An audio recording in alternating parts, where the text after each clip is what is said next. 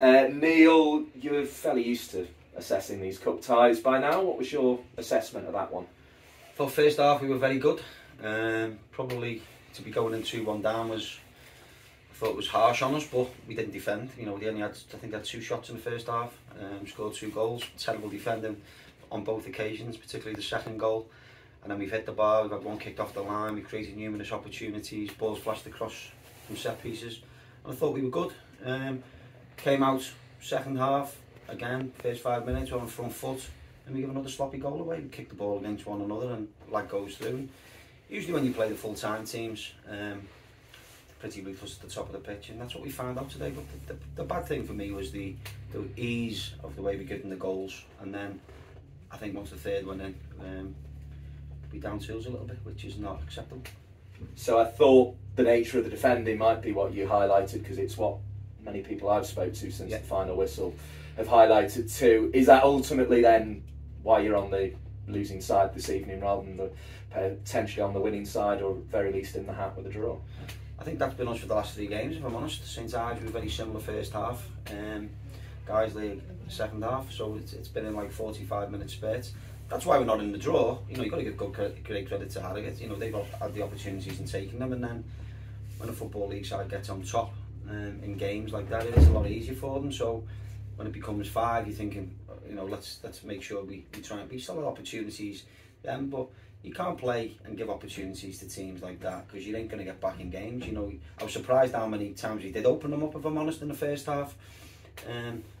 I thought Solomon was absolutely excellent, and we probably should have got in at half time at least level, but we didn't, and we then come out second half and give another silly goal away. But hard work now, we've got to move on and get on with it. The goal was a fantastic header, and as you say, at that point you were very much in the game. How disappointing is it then that you ended up not being in the game just because of those defensive errors? We went a goal down after 5 minutes, sloppy defending at the back post, and then we get back in the game, and it was all us then for the period. Lots of crosses coming in the box. We finally got on the end of one to make it 1-1. The crowd was up, the ground was up, but then we had the corner, I think, and they've scored from our corner. You know, they've cleared the ball and lads gone through, scored. We've then had Sols kicked off the line. Great credit to the lads, they kept going. Then we saw Finn's hit one, hit the underside of the crossbar, come out. Another couple of balls flashed across in set pieces. And then you get them in a half time, and you're hoping that we come out second half, and we did. From 7 minutes into the second half, we kicked the ball against each other. I can't legislate for that. Let's get back to the positive though, which was the fact that 2,000 people here again today, and that's presumably going to be beneficial for the remainder of this season, and where Marine's looking to go as a football club beyond that. The fact that you've again shown you can put on a cup tie and get a good crowd in. I think the crowd have always been with us all season. I think our average gate's been about 1,200-1,300. You know, great credit to them today. I just didn't think we'd done ourselves justice. We didn't show the best version of ourselves.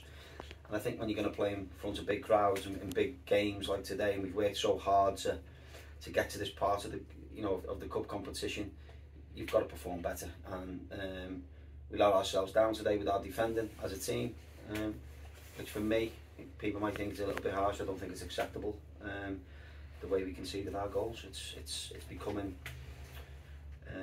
a thing that's been happening over a number of games now. Once yet you can have it, maybe twice, but not 3 times. And you've got to give great credit to Harrogate. As I said, they put us away, but I think if we defend better, we make a much harder task for them, and give our fans and all the people here today a much tougher tie. They ultimately, I suppose, show you exactly where you want to go. They're a non-league side that have gone all the way into the Football League now.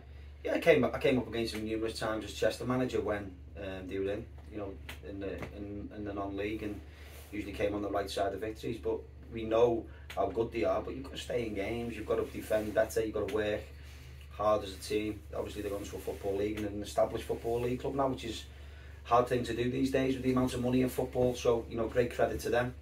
But my concern, I'm not concerned. Today, I'm upset, probably the word, or this is around the performance of defending in general in the game, and how easy we give them goals away. Because I thought, in terms of up till the first half, I thought we were right in the cup tie. It was a real good cup tie. The second half, we made it too easy for them. Neil, thank you for your time. Cheers, thank you.